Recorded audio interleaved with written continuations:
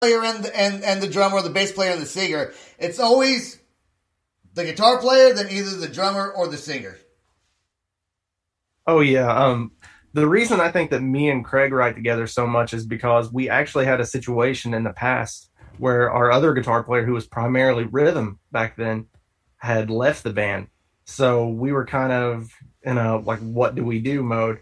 And me and him just decided that we were going to get together and have one-on-one practices running through the sets and just trying to build that chemistry up, that rhythm chemistry and just writing chemistry. And, we got a whole album worth of material out of it. And, we just kept working with it and it got better and better. And now it's like we can pretty much communicate without even talking. Yeah, you guys can look at each other and know when the change-ups are going to be. Now, Craig, do you ever look at Jordan and go, man, do this? Dun, dun, dun, dun, dun. Dun, dun, dun, dun, dun. That's the biggest complaint that I have for the drummer. Like, I know a ton of drummers that also play guitar for the simple fact that they can like hear a riff in their head, and then instead of being like, well, just go da, da, da, da, da, da, da, like they can just pick up a guitar and just play the bare minimum thing to play to kind of get the point across. So hopefully in the future I'll be able to do that. I'm getting fed up with my dun dun duns. No, that's what I always do, man. I always do that. I guess you'd be more complicated with it. And then when you guys, okay, so here's another question. When you guys are writing music, when you first are writing the song for the very first time, do you go in there and try to perfect it already? Or do you go in there, hey, let's just get like the intro, verse, chorus, bridge, chorus, end. And let's get the basics of that, or do you got to try to perfect it already? Because I know guitar players sometimes like to perfect that shit, man. Our writing process, honestly, we try to focus on getting the skeleton of a song first. Then you can always go back and add those details in. But as long as we're enjoying it, that's the thing. We're going to build on it. We have a cool intro idea. We'll go with it, and then from there try to take it into a verse, so on and so on. Then once we finish it, then it's okay. What can we add into this? Okay, I am gonna direct this question towards John right now. Do you already have a list of songs pre-written, or does when you hear the song, does it inspire you to write music to it? Typically, I have stuff pre-written, and then I'll take lyrics that I have, and like say if I have like 6 different sets of lyrics, I'll pull and take stuff from different places and try to make it work. But with this particular album that we're currently working on, it's being written as we go. Okay. And now does your bass player, does he ever influence some change in the guitar structure? Does he ever be like, oh, this would be really cool if we kind of did this here instead? Yes. Yeah. Actually, one of the songs that we're going to be playing on here tonight, Suffering in Silence, the entire end of it was inspired by Brandon. Oh, really? Yeah, he started messing around with something, and me and him just were like, hey, that's cool. And then we kind of tweaked it a little bit, and it ended up becoming, like the last almost minute of the song. No one gives the bass player enough credit, man. Bass player never gets credit. He's just the guy that follows the guitar player around. I was a bass player before guitar player, so I try to give him credit. Yeah, so you understand what it's like. Absolutely. And the drummer, so honestly, if you're in a band, the singer, you change the singer out, you can't ever change the singer out. You change the singer out, you change the whole entire band, right? The other person that you can't... Pretty much. Yep, that's why every band that's ever been, like, famous, I mean, there may be a band, I'm sure they're out there, I can't think of one off the top of my head, and someone will be like, you idiot, this band. But can you name off the top of your head one band that was signed, very well-known, famous band, that they changed their singer and continued to make big things happen? The only one I can think of is not even metal. It's just rock, and it'd be AC/DC, but they're literally like the only exception. I think Switch did a pretty decent job. Van Halen. Okay. There you go. No. I mean, it's arguable. I'm not going to say that Van Hagar was better than David Lee Roth, but,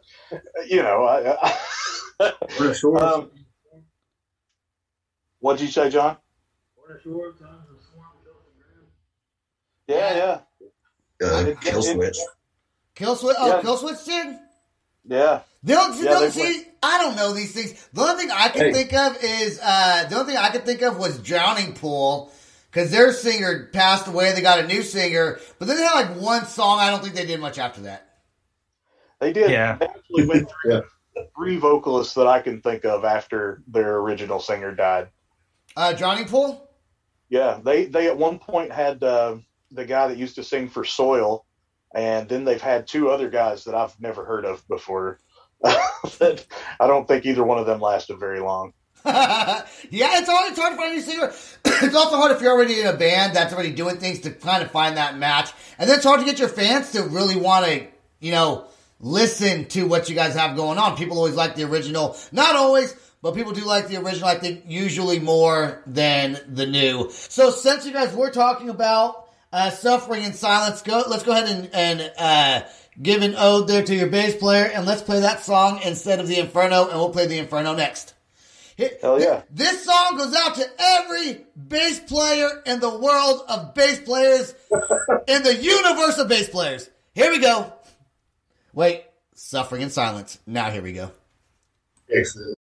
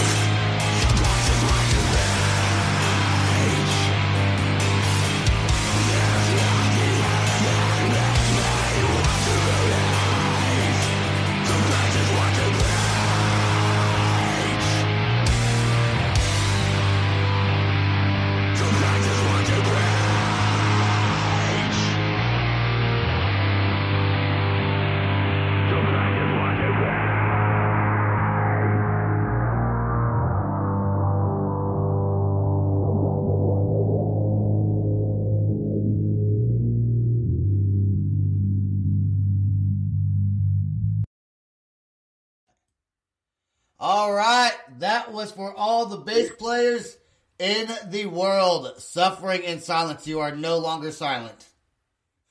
You have a voice now, thanks to Mr. Brandon Rowe.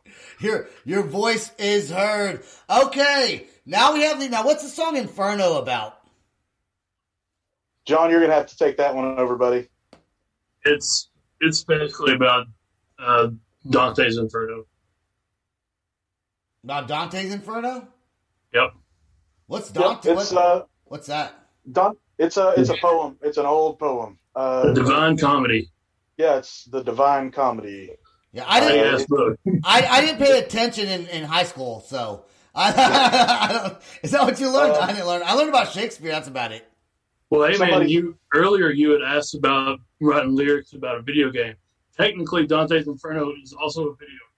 Also a game. Oh, cool. Yeah, it was like the Xbox version of God of War. Okay, so Pretty much. now you guys, the band, pretty much. You guys haven't gone on any have you guys gone on any at all U.S. tours, or you guys just kind of stayed local to where you're at? So we've traveled a lot to play shows like festivals and stuff in the summertime. We've been, I don't know, we've been to Indianapolis, or I'm sorry, not Indianapolis, Illinois. We've been to Battle Creek, Michigan to play. We've been to Florida. We've kind of been around, but I mean, generally we try to stick to this area. Right now, like the metal scene is kind of starting to itself back up over in towards North Carolina and Virginia. And we're probably going to try to work our way over there as soon as shows really become a possibility again. But yeah, we've traveled to a lot of shows, but I think you could say we've tried to stay more local. Have you guys played any shows at all? We talked about before on the last podcast we did that we weren't able to air. You guys are pretty much shut down for the most part, huh? Yeah. Where we're at right now, I mean, coronavirus restrictions are really strong. Like a lot of bars and stuff just don't even open because they can only have so many people inside the bar. They can't have live music.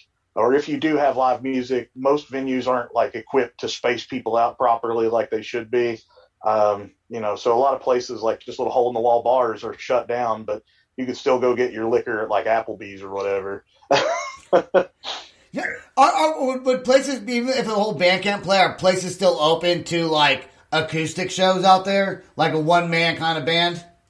There are a couple venues that I'm aware of that, if you wanted to come play acoustic guitar and, let people throw change in your guitar case or whatever, that's probably still okay. But for the most part, I mean, like, if you've got 3 or more people in your band, there's not a whole lot of you can do that right now. Yeah, and you guys got 5 of y'all motherfuckers. Yeah, and I mean, like Kentucky is been in the news this year a lot about coronavirus rules and regulations because the new governor has really stepped up and shut everything down and tried to keep people wrangled as much as possible. It's not always successful, but things have been getting better, man. I think with the virus getting everybody's starting to get the vaccination for it now. Yeah. I would say, I mean, I'm hopeful that we can play some shows later this year. If not, I guess 2022 will be the year, but we're just waiting for somebody to say, okay, bands can come tour again. And then we're on the way. Yeah. As long as the super COVID doesn't affect and the vaccine, dude, I swear to God, this is the end of the world, man. My biggest fear is that this coronavirus spreads to a bigger virus that the vaccine can't control. Next thing you know, you get it, you're guaranteed to be dead. And then the fucking world's extinct of humans and animals take over. And then like a million years go by. And now we're like the dinosaurs from some new species that said there used to be intelligent creatures on this planet. Right. I think my biggest fear is that somehow it starts to develop where people can become zombies from it. Yeah, when coronavirus first came about, I was like freaking scared of everything, dude. Like I was scared, and then I actually had it, and I'm one of the lucky ones who didn't have it bad. Yeah, like, I did not, and I swear, it's my own theory. I think it's blood type. I don't know that for a fact. Has anyone in your guys' band caught it yet? No, as far as we know, we've all been lucky enough to not have coronavirus. I've been tested for it a couple times, but I've never came back positive. Is it pretty bad in Kentucky? I mean, the population is not that big where you guys are at, right?